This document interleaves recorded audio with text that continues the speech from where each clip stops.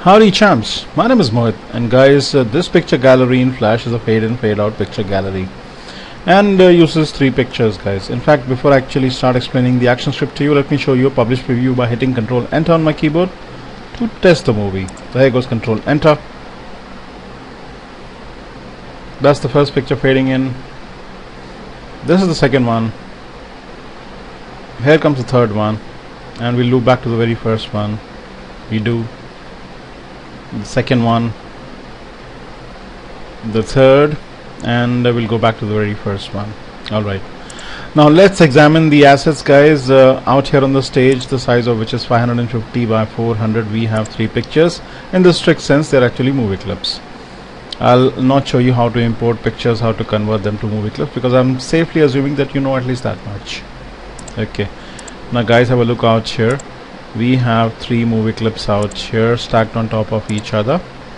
The one at the bottom has an instance name of MC3. The one in the middle, this one, has an instance name of MC2, and the one at the top has an instance name of MC1. Let me reset it back the way it was. Alright, so in a nutshell, we have 3 pictures which are basically strictly movie clips, and they are stacked on top of each other. It's a pile, it's a stack guys. Right, so the size of the pictures or the movie clips is 550 by 400, which is also the size of the stage. Alright, let's see what else we have on the timeline. We have an AS3 layer where we have the action script, and we have yet another layer, the pictures layer, we have where we have all the 3 pictures.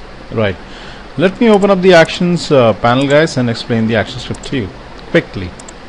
Okay, we roughly have around 45 lines of action script 3. Right, now guys, this project is available for download from my website, which is http://qualitylessons.net/downloads. Alright, here is the script guys. These are some classes that get generated when you write the code. Okay, just in case that doesn't happen, you should write it yourself. Right, the first thing that I've done is I have made the transparency of all the movie clips 0. I basically rendered them invisible. Okay, then I've declared a variable counter, but I have not given it any value. Okay, in line number 11 guys, I've instantiated a timer. I'll be using a timer. Obviously, it's an automatic picture gallery, and I've added an event listener to the timer guys, and I would want a function called timer listener to fire after every 1 single second 9 times. This is the delay and this is the repeat count guys. Okay, obviously you should start a timer. Just creating a timer is not enough, so I've started a timer in line number 13, and let's see exactly what happens in the function timer listener. In line number 17, we check if the current count is equal to 1. So basically, the first time the timer fires, the current count is 1. Okay, so which will happen after 1 single second. Once that happens, I'm checking if counter is equal to 1. Guys, remember in line number 9, I've declared a variable called counter, but I have not given it a value. Since I have not given it a value, line number 19 will not be executed. Okay, I'm sorry, this should be 1 second. Alright, but line 20 will be, because there is no if condition attached to it. Guys, I'm using the tween class, so I've created a variable or declared a variable called tween1 of the type tween, and I'm making sure that MC1, that is the picture at the top, is affected. The alpha is affected. I'm making sure that the ease is strong.ease out, and I would want the alpha to change from a 0 to a 1 over 2 seconds. 2 true means over 2 seconds. Right, after 3 seconds guys, that is when the current count for the timer is 4. When that happens, I would want the MC1 to fade out over 1 second, but I would want the MC2 to fade in over 2 seconds. So basically, MC1 alpha is the property that is getting affected. MC1 is the picture in question or the movie clip in question, the ease is strong dot ease out. It's fading out from 1 to 0. The alpha is going from 1 to 0, basically fading out over 1 second. 1 true means over 1 second, right?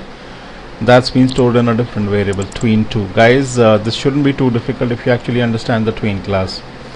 Then what I've done is I have at the same time, so this is the fade out routine, guys, and this is the fade in routine.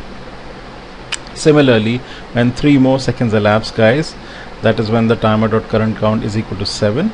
When that happens, I would want MC2 to fade out over 1 second, while I would want the MC3 to fade in over 2 seconds. Right. You can play around with the time to suit whatever you want, guys. This works for me. All right. And guys, if you remember, the repeat count is 9. So when that happens, I would want the counter to have a value of 1. If you remember, I just declared a variable counter, but I had not given it a value. Now I'm giving it a value when the timer actually exhausts itself, when the current count becomes equal to 9. I'm resetting the timer and I'm starting the timer again. So when I start the timer again, you know, the function timer listener will execute itself all over again. So that is how the looping is happening, guys. Okay, but this time line number 19 will be executed the moment the current count becomes 1. The current count will obviously become 1, guys, because I had reset the timer.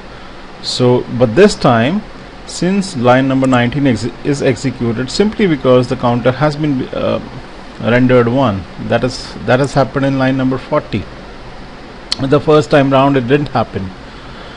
So due to line number 19, I'm actually fading out MC3 while I'm actually fading in MC1. So MC3 is getting you know, is being rendered invisible over 1 second, while MC3 is rendered invisible over 1 second, while MC1 is being rendered visible over 2 seconds.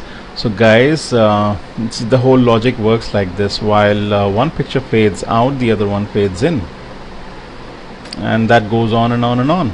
So this is the logic behind the picture gallery that I've just created. So I'm going to show you a published preview before I actually wind the tutorial, guys. Let me repeat it once again. This project is available for download from my website, qualitylessons.net/downloads. Control enter to test the movie, guys. First picture fading in, and now a fade in fade out happens simultaneously. A fade in fade out simultaneously, fade in fade out simultaneously, and it goes on and on and on and on. Alright guys, I've used 3 pictures. You could have used as many as you want. You just need to make slight alteration to the code. Now that's a little bit of a logic that you need to use yourself, how to make that alteration or the modification. Or you can ask me, guys, time and talent permitting, I'll help you. Right. So guys, I hope you like this tutorial, and I'll see you very soon with yet another Flash or ActionScript 3 tutorial, or it could be Dreamweaver, HTML, CSS. You have a good day. Bye bye. Peace.